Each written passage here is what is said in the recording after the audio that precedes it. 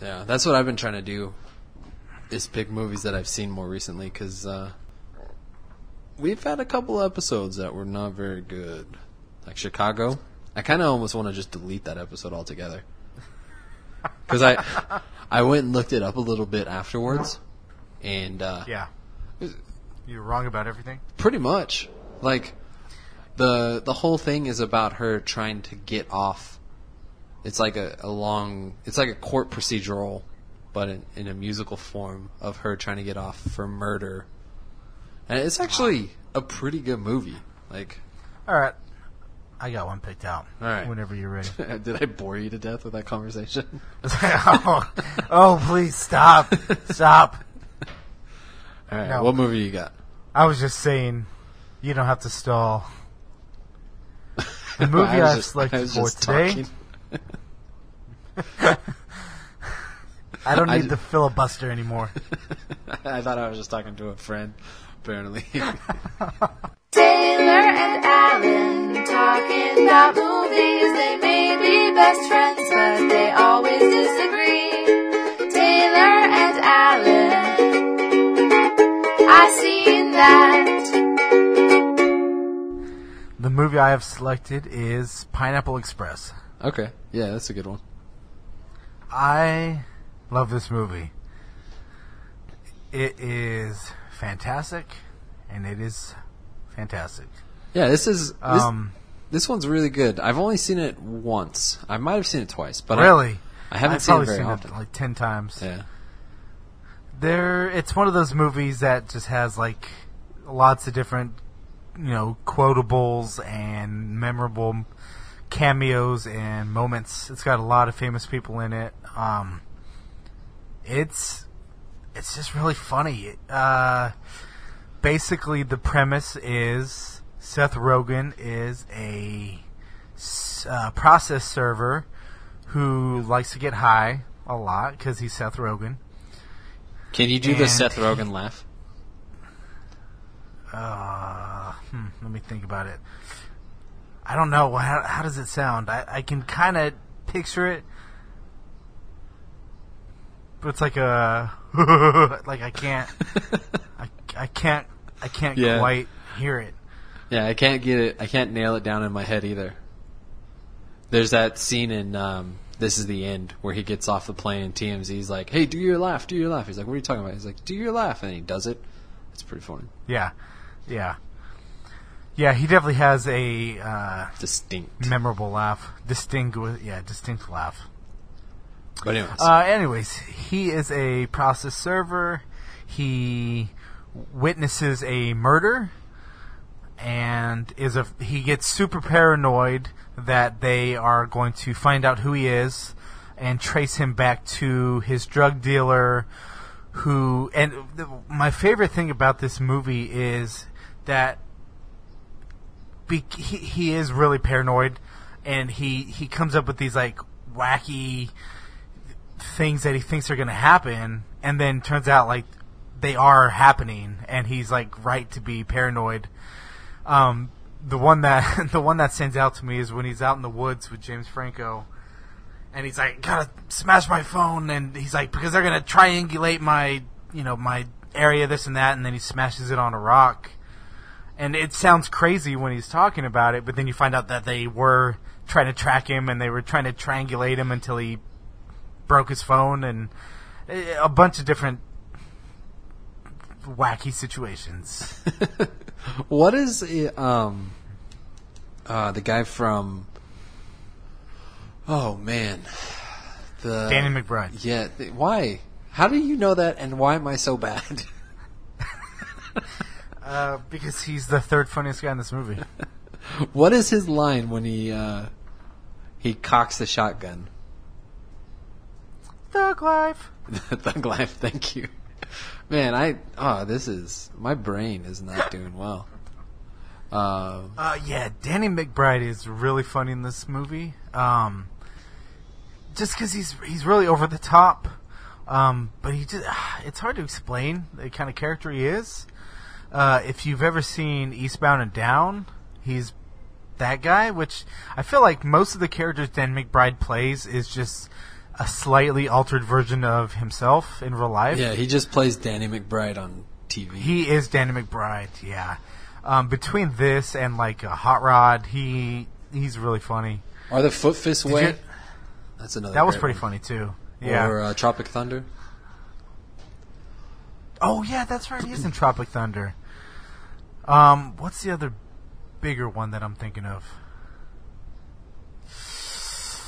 I can't think of it, so it doesn't matter. One of my favorite scenes is there's a big fight between him and James Franco and Seth Rogen because they go to his house and pretty much are trying to make sure he doesn't say who they are and that's where they're getting their drugs from. And I don't even remember exactly what, but his cat had died and he had made a cake for it, and someone makes fun of his cat, and there ends up being this big massive fight that tears apart like his whole house, and it's just a really funny scene. And then they end up taping him to a chair, and then that comes my favorite line because he's like, they got him duct taped to this chair, and they have like duct tape stretching across his forehead, and he's just like, oh, I'm gonna flex my muscles and bust out here real quick. Oh man, I'm surprised at how little I remember this movie. Like as you're saying it, it's like, oh yeah, I remember that part. I remember that part. But like when you Yeah. brought it up originally, I was like, what happens in this movie?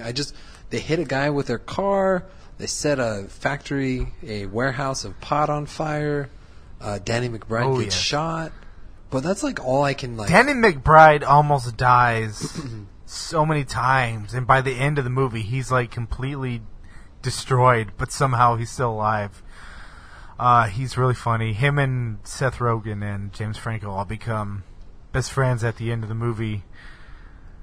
It's just got a lot of different scenes.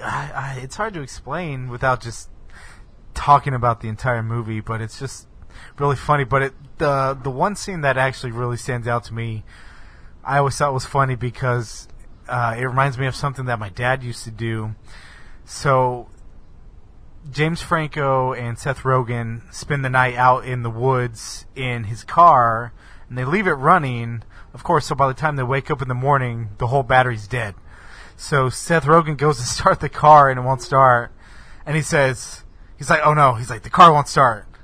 And James Franco, he says, what do you mean the car won't start?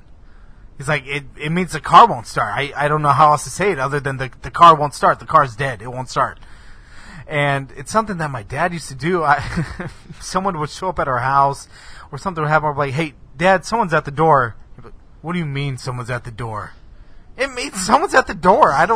What else do you need me to say? Someone is at the door. Like, hey, Dad, Mom's on the phone. What do you mean your mom's on the phone? It means she's on the phone. Do you need more than that? There's someone at the door. You know what's funny about that is that you do that to me all the time on this podcast. Explain. That's exactly what I mean. I'll say something. What do you mean? I do that all the time on this podcast. You'll say something, and my only answer is like, that's exactly what I meant to say. Like, That's open for interpretation. is it? Is it really, though? What do you James mean? Franco is really good in this and most things. I haven't seen Oh, absolutely. the Disaster Artist yet, but Yeah. like That movie, fantastic. I feel like he like snuck up on being a really good actor. Do you know what I mean? Like he did. Yeah. He's got all these Because movies. he does all these goofy roles, so Yeah. you don't take him too seriously. Like he's a great Keep going. actor in a lot of not bad movies, but not movies people would ever take serious. And then, like all of a sudden, he's got all these roles and different characters that he's been and done different things and done really, really well. To where it's like, oh no, he's a really good actor.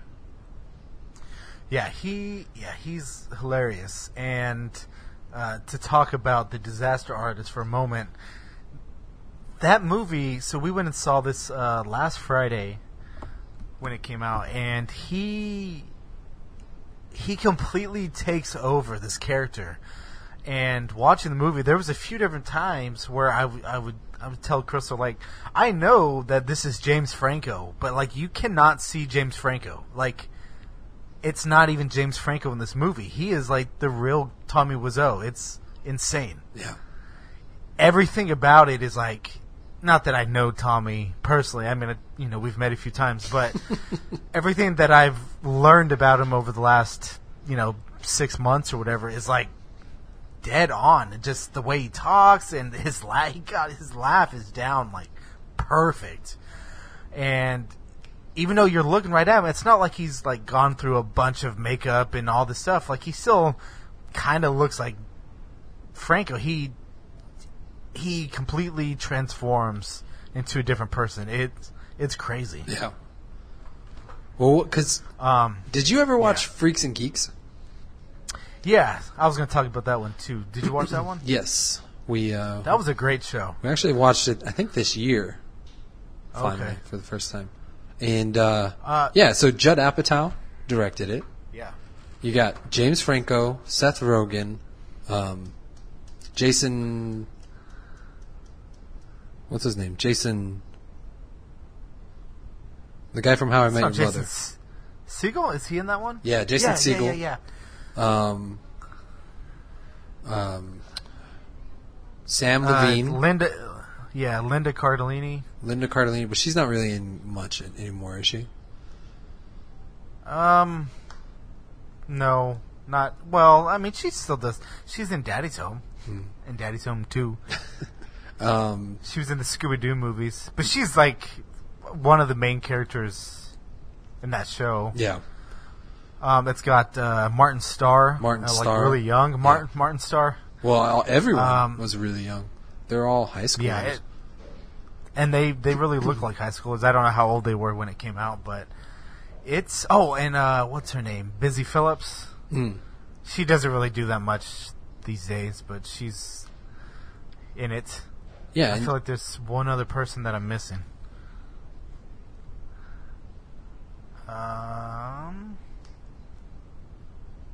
One other notable person.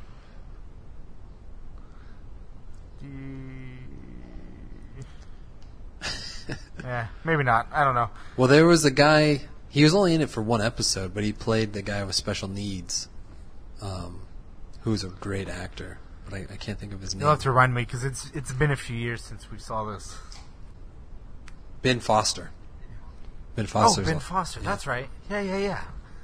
But no, this show is surprisingly great for it only lasting one season. And I know, like, that's a big thing people complain about. But, like, just no one watched it at the time, but it was so good.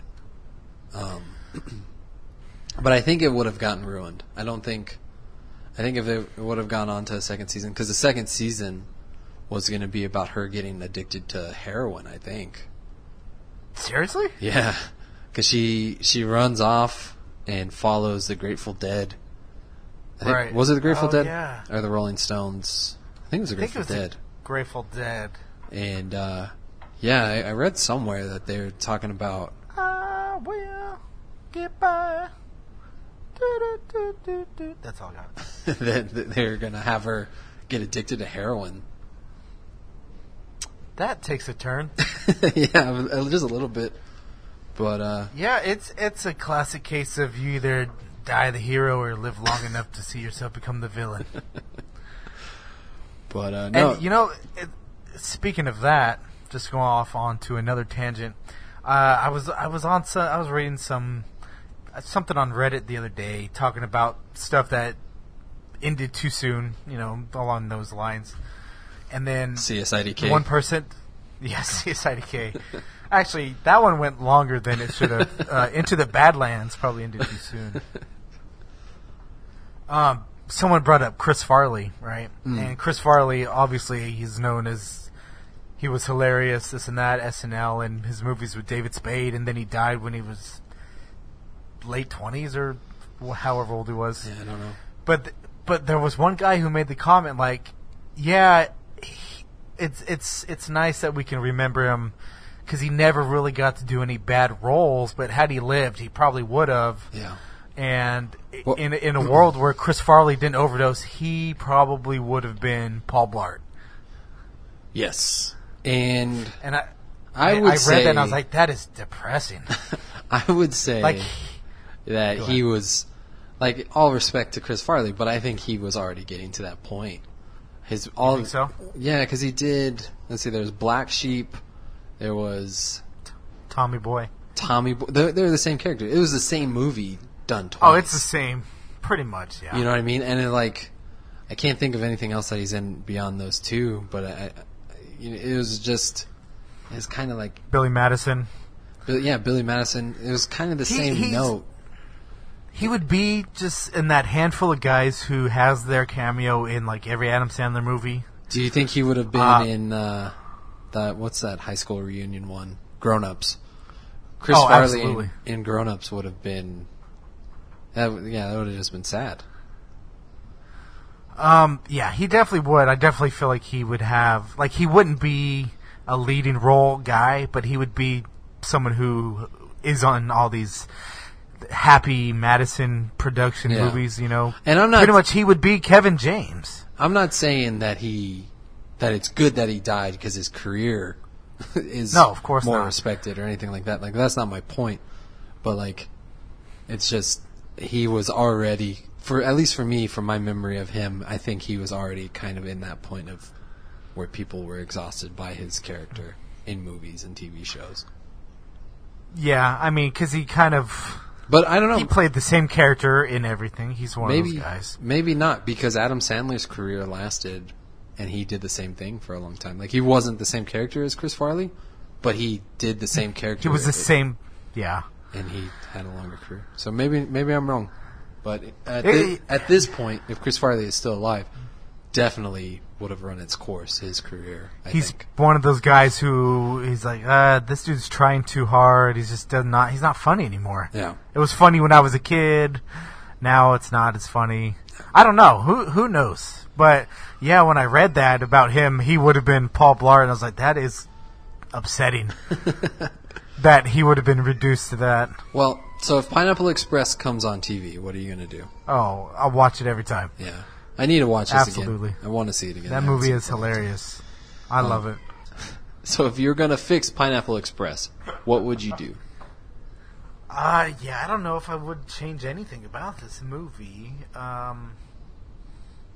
No, I think it's pretty great all the way through. I don't think it's missing anything. It's just, no, I wouldn't change anything about it. I think what they should have done is at the end reveal. You got a couple of reveals coming. Are you ready? It's going to blow your mind. Okay, all right. This is a 20 years in the future look at Freaks and Geeks. Right. Danny McBride is the main character from Freaks and Geeks. Okay. And instead of marijuana, it's all about heroin. Or meth. Meth would have been better. So Pineapple Express is season 2 of Freaks and Geeks. Yes. Yeah, I like it. And it's all about meth instead of marijuana. Yeah, I dig it. I'm into it. But yeah, that's what I would do different. I think they would have, if they, that should have happened. That would have been, because was this Judd Apatow? Did Judd Apatow do Pineapple Express, or is this? I don't think it You know was. what? I don't think so either. Let's have a look. This was David Gordon Green. I don't know who he is. Yeah, I don't either. Some rando. Whatever month this is the correct month, and we are, as always, holding our competition for who can get the most $1 votes on our Patreon. If you want to vote for us, you can find it somehow. Do some research. I don't know the website, because patreon.com, and then type in the podcast name. And you can vote for either Alan or I, which is Taylor. And loser will have to do a horrible punishment, of which will be decided at a future date. That's all I got. Oh, there's other stuff that you can do. If you want to donate more than $1, you can access episodes early, and you can also make us watch very, very, very, very bad movies, if that's what you are into, and then we'll have to talk about those on our podcast as well. And you can follow us on Twitter at IcingThatPod. Yeah, you can do that too. And you can find us on Facebook at facebook.com/IcingThat. That is the truth.